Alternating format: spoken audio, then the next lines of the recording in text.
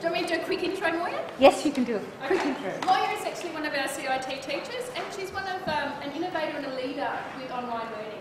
So she's been using online learning for quite a while now, and she's going to give you a demonstration about how she's using video and things to actually enhance her classes. Good luck, Moir. Thank you, and nice to see you out there. I'm going to try a flipped classroom this semester. I've set them the homework yesterday, asked me about 12 weeks' time whether it's going to work. So I'm going to reflect on what I think are the possibilities, the problems, and a couple of solutions that I've thought of to help me through the problems that I perceive. Now, the flipped classroom is not a new idea. Anybody who had pre-reading at university or had to do the pre-lab exercise or had to do the problems before they went to a tutorial knows about the flipped classroom. You do the content first and then you get the value out of the teacher. And you all probably, if you went to university, know how there was a bit of a problem with that.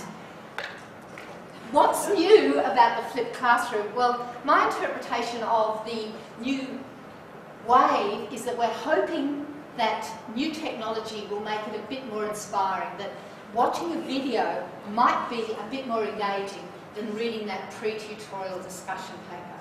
Now that's an assumption. I'll come back to that and look at a little bit of evidence perhaps for or against it later on. I would like to make a distinction that is a slightly different interpretation to Penny's. I see a difference between flexible learning and a flipped classroom. Now, flexible learning is the description of the automotive, where they can access content, whether it's reading or audio-visual, and they come into a classroom and the stage 1s are doing this, the stage 3s are doing that, stage 4s are doing that. If Sally, Fred and Mary were all told to watch the video and Sally and Fred did, they'll keep working on and Mary will have to watch the video before she progresses. That's flexible learning. If one of them doesn't get the content, that's not going to inhibit the learning of the other students. Now, I see the flipped classroom as slightly different. I would like them to go and get that content, and then I want to move forward with a group as a collective group. So I would like them to have the content, and then I want to bring them back together again and move on. And I think you can all see the major problem that I feel is going to be my challenge. What am I going to do with the ones who haven't done their homework? I want to have content delivered pre-class, but I want to move on as a class with some sort of activity. Now you can see the problems we're going to have. If we're dealing with younger students, they are going to be disengaged, they won't know what's happening, their behaviour is going to deteriorate. With our older vet and university students, well, their behaviour can be an equal problem. They won't be flying aeroplanes, but they'll drive you nuts by asking questions, and you'll be going through the material again because they will continually interrupt you with questions, or you might bite the bullet and say, you should have done that, and you go ahead and they'll be left behind, which again is pretty distressing if you're a teacher who likes control, as I do.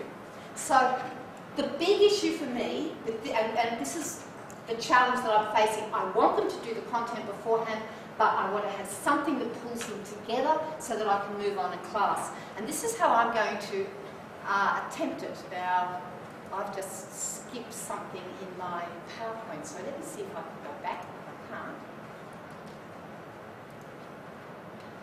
Disengage. Right, no? Oh. So, this is my challenge, all right? There, I'm here. We'll keep going. What I want to do is optimise the learning by moving on. I do not want to be in the position of saying, watch the video the night before and then coming into the class and saying, well, I'll just summarise what you should have done. Because I think that is a waste of time and it's going to turn off the motivated students.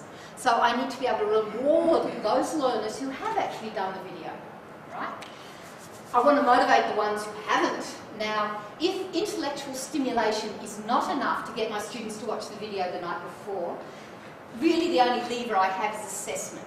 So do I set some assessment with that video? But that means marking.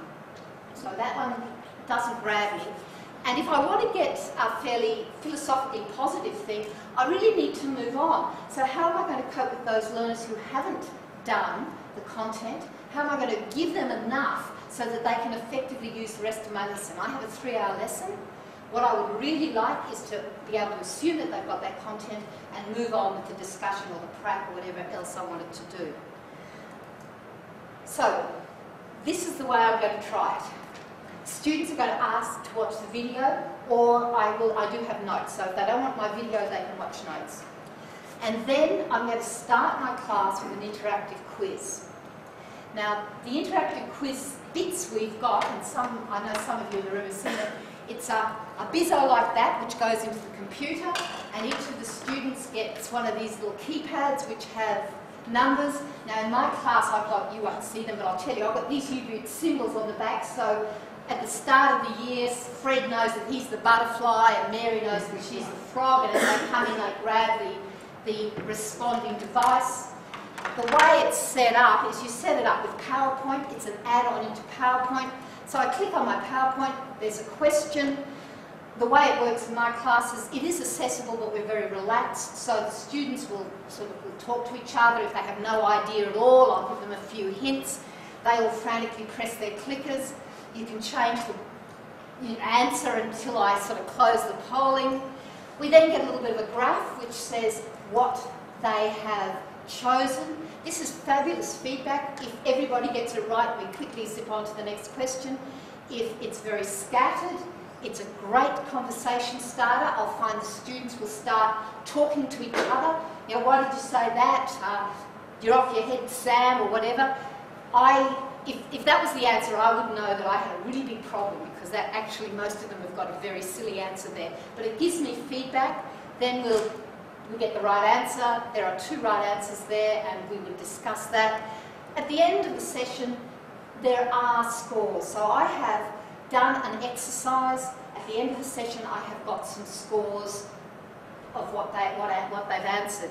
Now, what I see this offering me that complements the concept of doing the content at home, the boring listen to the lecture at home, it's a new activity. So I am not reteaching the stuff they were supposed to have done. For those who have done the viewing or the reading, it's going to refresh it. It's going to get it out of the long-term memory into the short-term memory, a really positive learning strategy. They've looked at it, they've got to remember it, they might have to synthesise, use a bit of what they've done, and they'll get good marks because they'll get the answers right.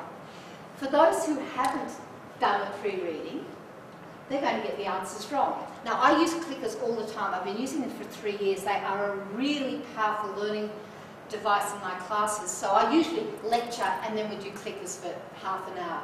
I evaluate my subjects, and one of the questions is, what's the best thing about this class? 30 to 40% of every class say the clickers are the best part of the class. They learn, they talk about physics. I'm a physics teacher, if you haven't picked that up. So I have something that really stimulates conversation in my class. So not getting it right, most of my students are young men, they don't like not getting it right. So the motivation to have done the work so that they do get it right is quite strong, and they lose marks. Me, I'm a hierarchical learner. I like to be given the content, I like to be given some exercises, preferably starting with the easy ones, building me up to the hard ones, so I never get out of my comfort zone, and I like to get good marks. But some of my young men prefer to jump right in, guess, hack their way through. They don't mind if they make mistakes, and they actually would prefer to learn by guessing and seeing whether they're right or wrong. So I'm actually giving them a couple of styles. Like we've got the sort of typical student can do the work properly, but some of these other learners can actually participate. And what happens at the end of my half hour? I have covered the content again. So I've now brought my class back together again, and I feel that I'll be able to go on. Now, I do clickers anyway, so I'm saving the lecture time, and I'm using that as a productive exercise. And I see that as coping with challenge number 1 of the flexible classroom. Now, I'm supposed to look at Margaret and see how much longer I've got. About 5 minutes to go. Okay, the second challenge of the flexible classroom is how the hell do you make these videos in a reasonable time frame? I have about 4 different techniques for making videos. I do use them a lot, and I'll zip through them very quickly. The first technique I use is the digital pen. The digital pen's a wonderful little thing. plugs into the USB. It's this thing you can see. This is a receiver that clips onto a pad of paper. The pen has a little transmitter. When I push down on the pen, it turns the electrics on. The receiver receives the infrared signal and it picks up what I write on the page. I link that in with a microphone and a screen capture program, so I write on the page, I talk, and it picks up what I do and what I say. Now, I need to go like this, I need to go here, and we need to look at this one here, that's physics for engineers, week 8. So this is my WebCT, sorry, this is my eLearn course. So I use this technique for things like answers. So they've had homework, I just hand it back. If they want to see how to do the problem, they look it up on the web, and this is the thing that comes out. So we've got a triangular sheet. It's got a thickness bar. I'm trying to draw the thickness. It's got a total height h, and it's going to have a total length along here of capital L. Now the formula we've got two. We've got the mass times the radius to the centre of mass equals the integral along the length of the thing of r dn. Now where r is actually the distance, we've got two L's. See that I'm just talking. Now, the advantage of that is it's real time. I'm going to write out those answers anyway. I'm sitting at my desk, I don't get up, I grab the digital pen, grab the pen, stick it. Very quick. Bit rough and ready, they like those. I get a lot of feedback there. You can't understand the problem, you can't work out how I've gone from line 4 to line 5, then you can go and listen to me talking through the solution. While we're here, I'll look at another type of video I make. This is the in-class recording. I use the smart board, I stick a microphone around my neck, I hit the screen capture program, and they get everything that I say and everything that I write on the board. Now these are dodgy. They have my coughs, my splutters, it goes quiet when I walk out of the room. Real time, all sorts of things, so it's just quickly. So it's just the screen. My voice is there somewhere. Let's click into it. They say choose the direction. So I think this is how I do it. Studying come back to the extra equation. The quality's not great because it's real time.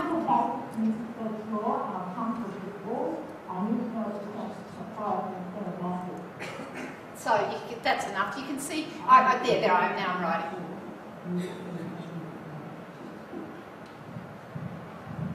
Hear me thumping around?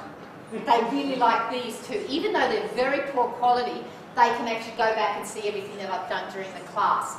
So that, yeah, in fact, no, you cancel that. We have to close that. I'll just shut it down around the loss. So that's method 2. Where am I up to? Method 2, where it's an in-class recording with the smart board and the microphone. Method 3, so time, real time. It takes quite a while. They're very long. They're about an hour long. It takes a long time for the computer to churn out the video after I save the recording, but I don't have to mind it. So I would say,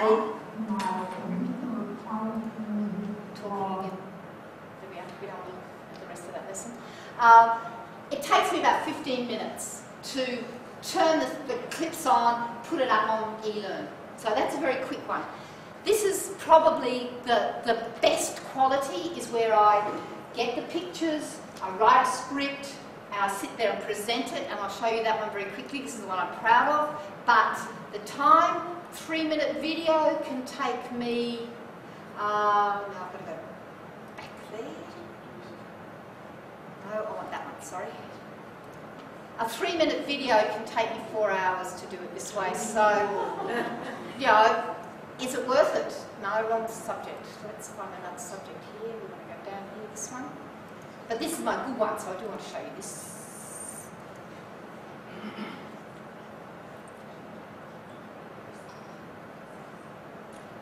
No measurement for this match. Although probably not quite true, but it can count into exactly. If you count every time a bird lands on a particular tree on a particular day, you can see that I've really thought about the graphics. I've got a script. There's a lot of editing. There are some little cartoon things in it. I put a lot of effort into producing that video. And I've used it. It's about 8 years old now. I use it every year. But it was about 4 hours for about a 3-minute video. I don't know if any of you are trying to make good videos, but that's about the time it took me to produce them. And the last one, which I won't show you because I'm running fairly short of time, is the same as the in-class video, but there are no students. So I get my notes and my pictures all ready, I put my microphone on, and I talk to the whiteboard with no students behind me, and I capture it. It looks pretty much like the class video, but it hasn't got the pauses, it hasn't got the bumps and the clattering in it.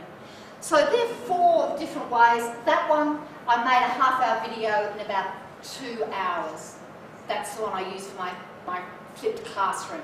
So the ways I make it, the longer I spend making it, the better quality video. I'm going to go with the talking to an empty classroom. So what I'm going to do is prepare the stuff beforehand, put the microphone on, talk at the smartboard but not have students. And I think I can get it down to about 2 times the running time of the video. 2 to 3 times the running time of the video is what it's going to take me. I've got very little time left, but I would like to just make 2 more points. I want to go back to this assumption that audiovisual material is more appealing than text material. Are our students going to watch the videos rather than read the notes? Now, I teach, as I say, I evaluate every subject. The one that I'm going to talk about is a subject, it's one of the very academic, it's about first year university standard physics, and we have an excellent textbook. In fact, somebody had the brilliance to choose a really good textbook and write the syllabus around the textbook, which is a technique I think we should use more often. But it's really simple. I open the textbook, well, we don't teach from it, but I teach parallel to it. So there is an excellent resource. It's the university textbook used in the United States. So it's got no errors, it's got really interesting examples, it's really beautifully presented. I can get them for $15 on second hand from the US. There's copies in the library, very easy to get hold of, and as I say, I follow it. I teach parallel to it. I don't teach from it, but parallel to it. And they have my videos, the ones that you saw, with all the bangs and crashes and the dodgy sound levels and me thumping around on the screen. At the end of that class, I evaluated and I asked them to give me feedback on their use of the textbook and their use of the videos. And this is what they said.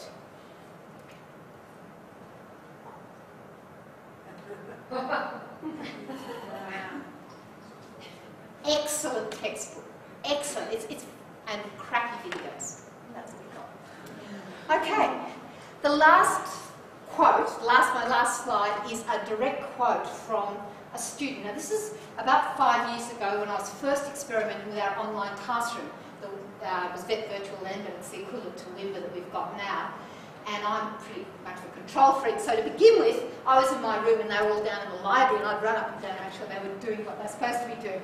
After that, so I taught my first few classes with my students only a couple of rooms away. However, after that, we had a debrief, and I was talking to the students, and they were giving me feedback about what they thought of what I was doing and how they felt about the class. And it was an audiovisual presentation. And this is a quote which I often dig up because I think it is a really powerful quote that we should remember. This was a direct quote from a student, and I'll leave it with you then.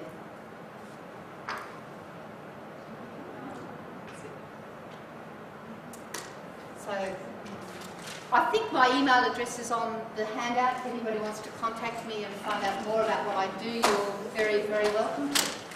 Thank you.